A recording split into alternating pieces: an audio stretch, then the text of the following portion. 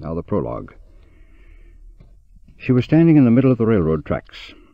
Her head was bowed, and her right front hoof was raised as if she rested. Her reins hung down to the ground, and her saddle had slipped to one side.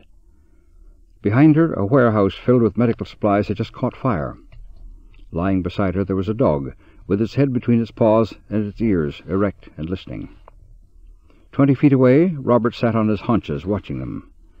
His pistol hung down from his fingers between his knees. He still wore his uniform with its torn lapels and burned sleeves. In the firelight his eyes were very bright. His lips were slightly parted. He could not breathe through his nose. It was broken. His face and the backs of his hands were streaked with clay and sweat. His hair hung down across his forehead. He was absolutely still. He had wandered now for over a week. Behind him the railroad track stretched back toward the town. In front of him it reached out through the fire toward the open countryside and the road to Magdalen Wood. On one of the sidings was a train. Its engineer and crew had either abandoned it or else they had been killed. It could not be told. Robert appeared to be the sole survivor. He stood up. The engine hissed and rumbled. The train was about a dozen cars, no more. They appeared to be cattle cars. Robert walked to the horse. He had feared she might be lame, but as soon as he approached, she put her hoof back down on the cinders and raised her head. Robert petted her, slipping his arm around her neck and drawing the reins back over her ears. She greeted him with a snuffling noise and looked around to watch him as he adjusted her saddle and tightened her cinch. The dog, in the meantime, had got to his feet and was wagging his tail. It was as if both dog and horse had been waiting for Robert to come for them. The horse was a fine black mare, standing about 16 hands. She had been well cared for up till now, and someone had obviously ridden her every day. She was in superb condition. The dog apparently was used to her company, and she to his. They moved in tandem. The dog was also black. One of his ears fell forward in an odd way, giving the appearance of a jaunty cap. Robert didn't know what sort of dog he was, but he was about the size of a Labrador retriever. Before mounting, Robert reached down and rubbed his hand across the dog's back. Then he said, "Let's go," and swung into the saddle. They rode down the track toward the road to Magdalen Wood Passing. As they went, the engine on the siding. When they got to the first of the cars, the horse stopped. She threw up her head and whinnied. Other horses answered from inside the car. "All right," Robert said, "then we shall all go together." Half an hour later the 12 cars stood empty, and Robert was riding along the tracks behind 130 horses with the dog trotting beside him. They were on the road to Magdalen Wood by 1 a.m. This was when the moon rose. Red. 1. All of this happened a long time ago, but not so long ago that everyone who played a part in it is dead. Some can still be met in dark old rooms with nurses in attendance. They look at you and rearrange their thoughts. They say, "I don't remember." The occupants of memory have to be protected from strangers. Ask what happened, they say, "I don't know." Mention Robert Ross, they look away. "He's dead," they tell you. This is not news. "Tell me about the horses," you ask. Sometimes they weep at this. Other times they say, "That bastard." Then the nurses nod at you, much as to say, "You see, it's best to go away and find your information somewhere else." In the end, the only facts you have are public.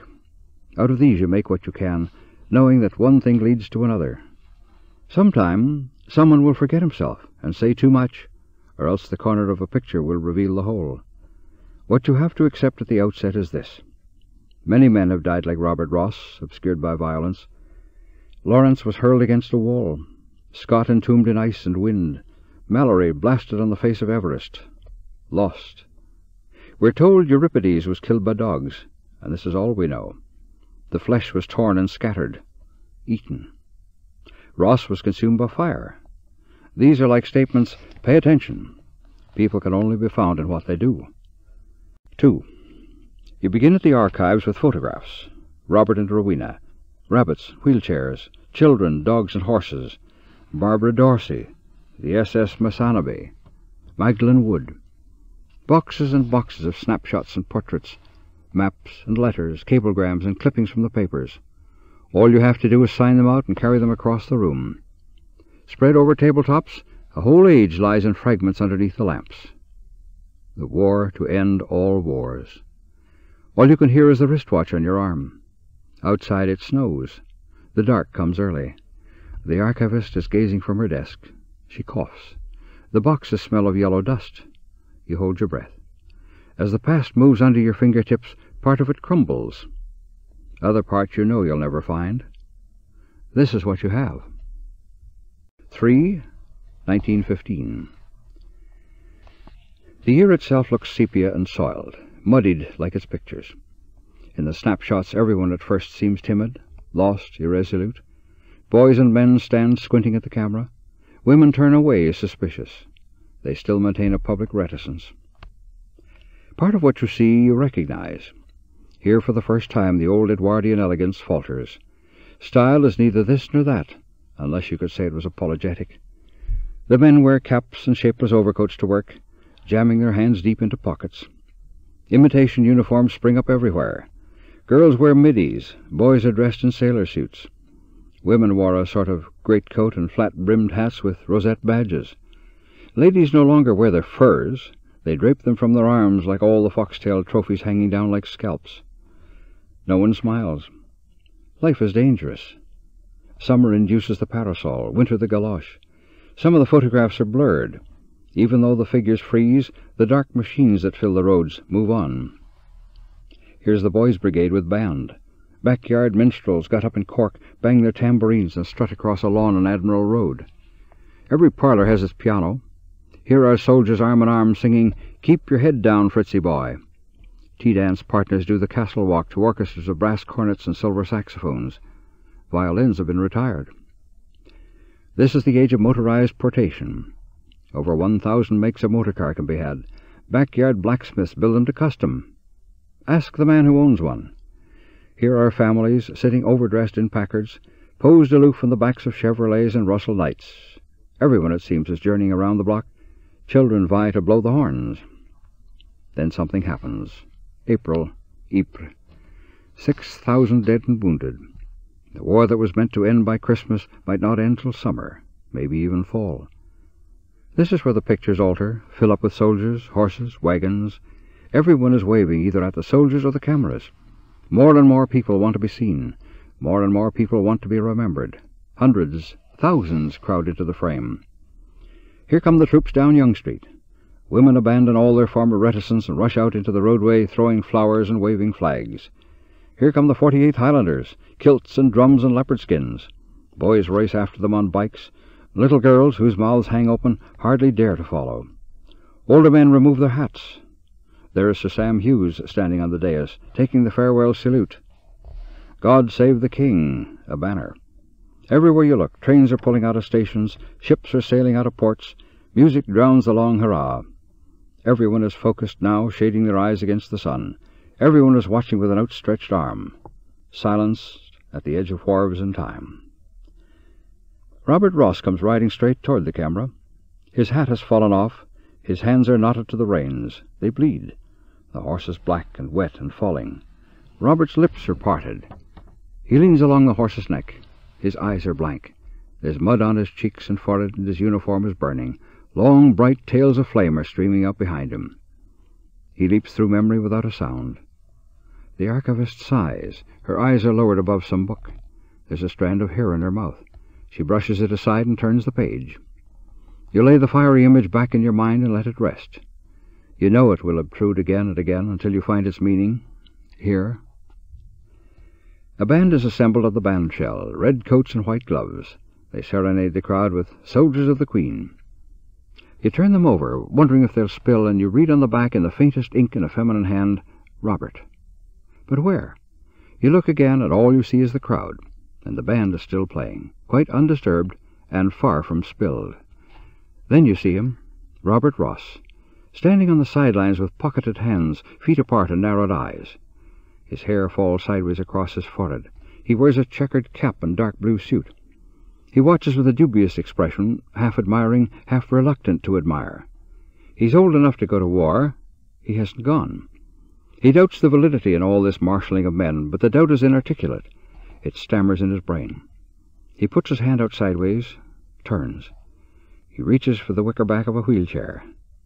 "Come on, Rowena. There's still the rest of the park to sit in." Thomas Ross and family stand beside a new Ford truck. The new Ford truck is parked before the gates of Raymond Ross Industries, where farm machinery is made.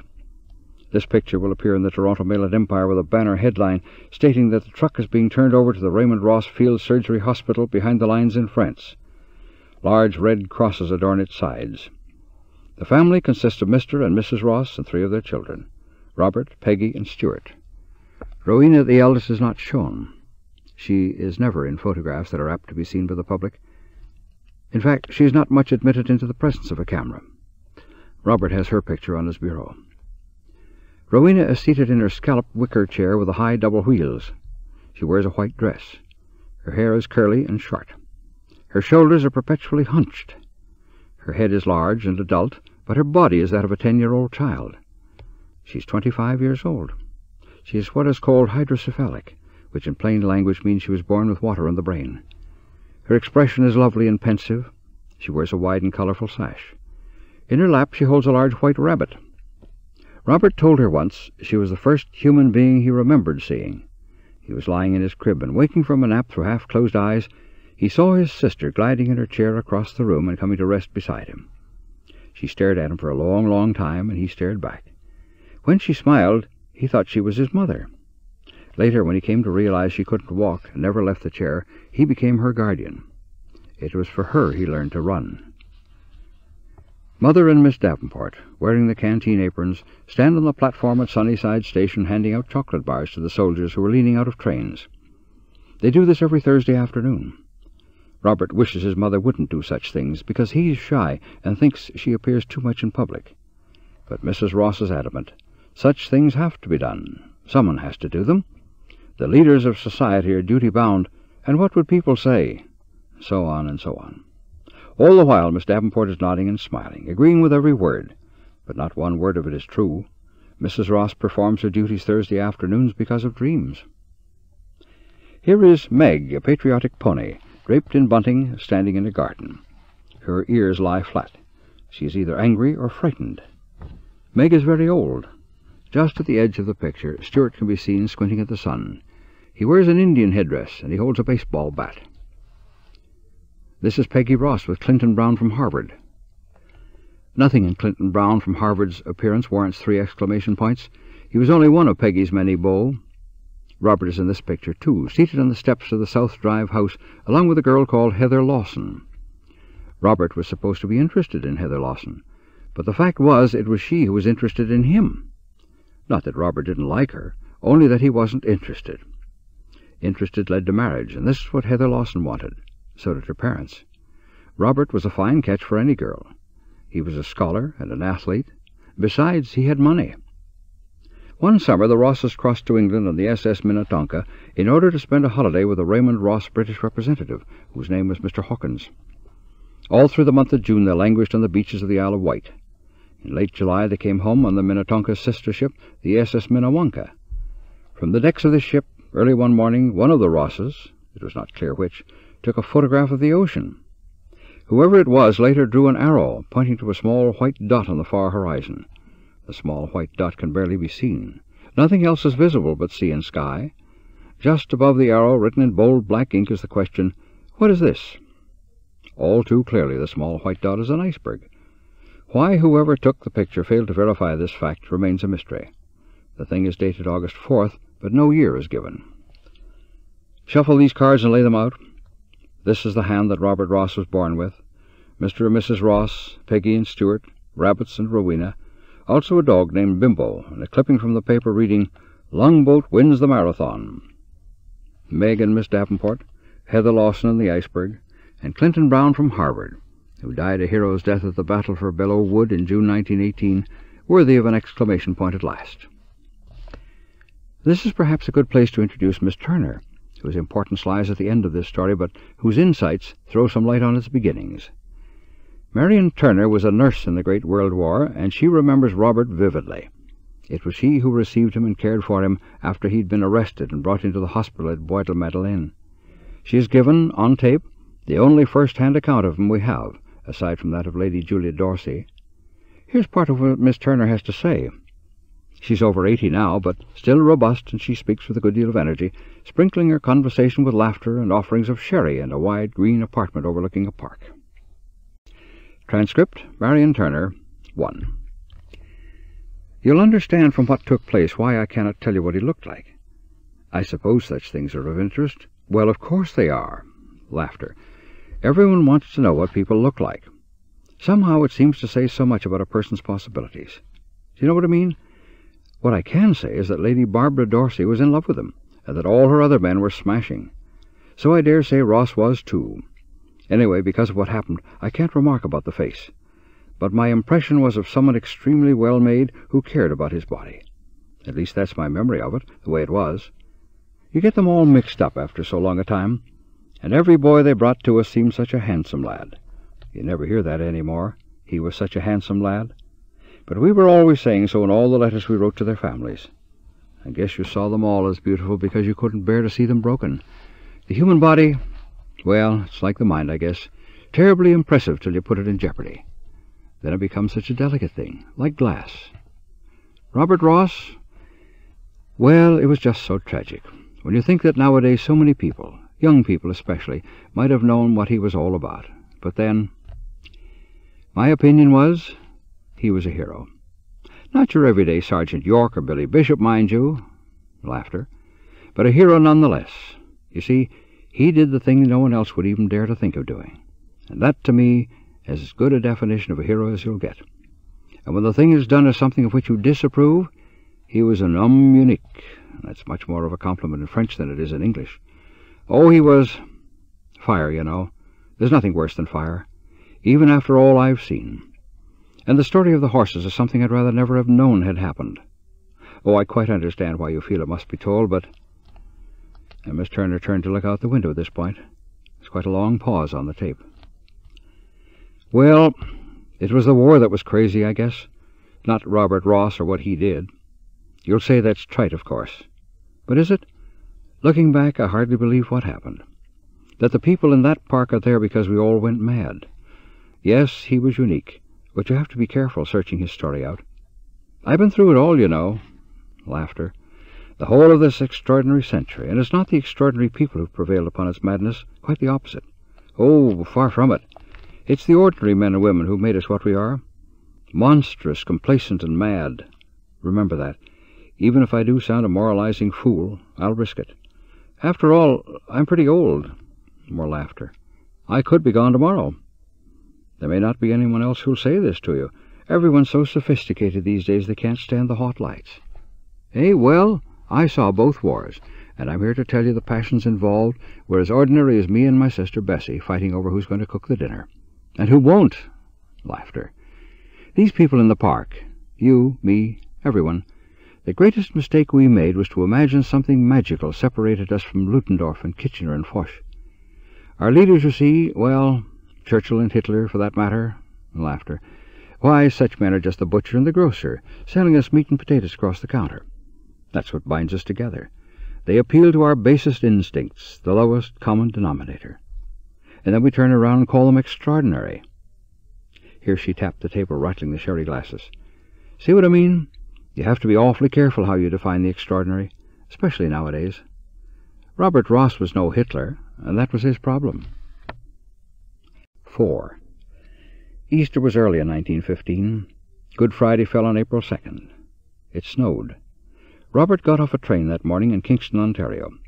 He carried a brand-new suitcase and wore his checkered cap. His raincoat, also new, was of a style that soon would be known as the trench coat.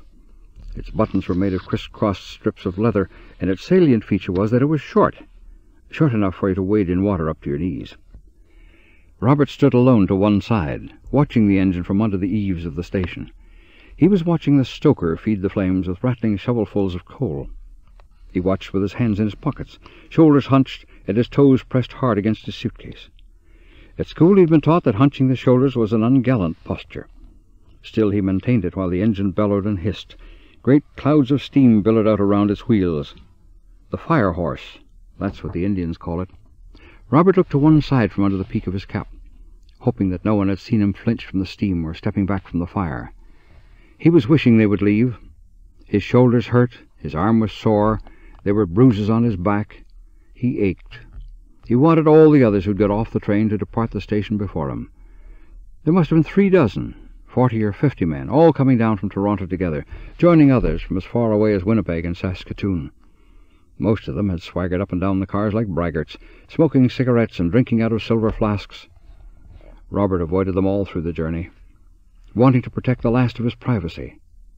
Now they were drifting away in groups of 3 and 4, joshing and pushing one another, calling out names and throwing snowballs, singing songs. Robert looked the other way down the platform, where he saw 3 women. 2 of them were young and smiling. The other was older and wore a nurse's uniform and cape. The younger ones were dressed in neat blue coats, and one of them was watching him. Robert turned away, annoyed and confused. He was shy of girls just now, distrusting them, and wondering why they had to look at you and make you think you wanted them. Only a few weeks ago he'd discovered he was not in love with Heather Lawson. Heather had behaved so inexplicably. What did women mean to do with the men? At a party in his own house, she told him that someone else was in love with her. Robert was not disturbed by this at all. What had someone else's being in love with her to do with him? But Heather Lawson wanted him to be disturbed. "All right," Robert said. "Who is it? Maybe then I'll be disturbed." He smiled. "It's Tom Bryant," Heather said, "and I think you ought to fight him." Robert didn't understand. Bryant? Who was he? Did Heather Lawson love him? "No," she said, "of course not." "Then why should I fight him?" Robert asked. "Because he loves me," she said. She spoke as if Robert were stupid. It all made perfect sense to Heather, but Robert thought it was idiotic and said so. Heather wailed out loud at that, wailed and railed and paled, and fainted. In short, she made a scene of the sort then popular in the books of Booth Tarkington. All the guests at Robert's party left. There were even social complications for his parents in the aftermath, and Heather said she never, never, never wanted Robert in her sight again, all because he wouldn't fight a man she didn't love and whom he'd never seen. The matron snapped her fingers, and the final cab was hailed. After their luggage had been lashed to the roof, the 2 young women made for the open door. One, not looking back, got in beside the matron, but the other, just for an instant, turned and looked in Robert's direction. He was handsome, no question, even though his ears stuck out a bit too far and his jaw was unfashionably wide in the age of pointed features. Something in the way he stood alone appealed to her. But the matron's hand reached out, and the girl was snapped inside like a folded doll, and the cab was driven away. Looking back, her expression said goodbye, and she was gone. 20 minutes later, Robert still stood there with his suitcase, immobile. He stood so resolutely still, the station master came and asked him if he'd missed the train.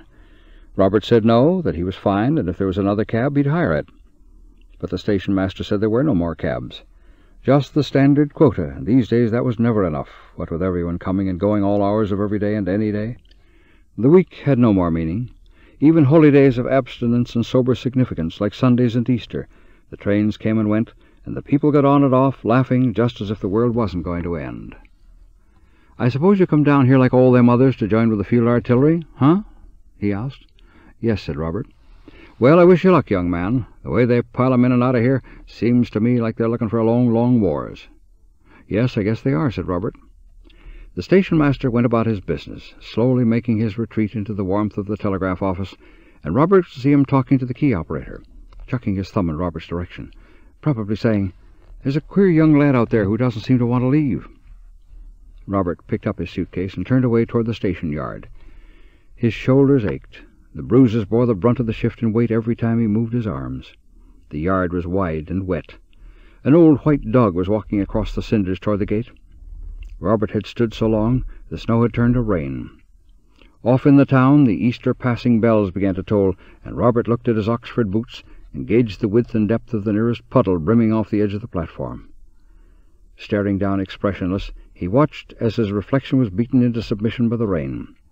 He turned his collar up and pulled the peak of his cap right down to the bridge of his nose. He closed his eyes and took a deep breath.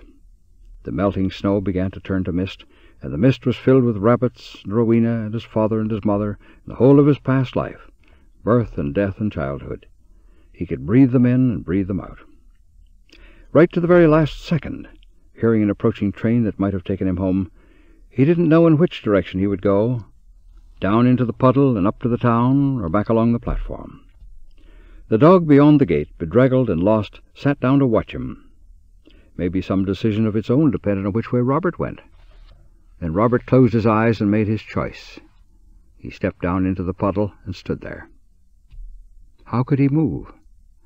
Rowena had been buried the day before.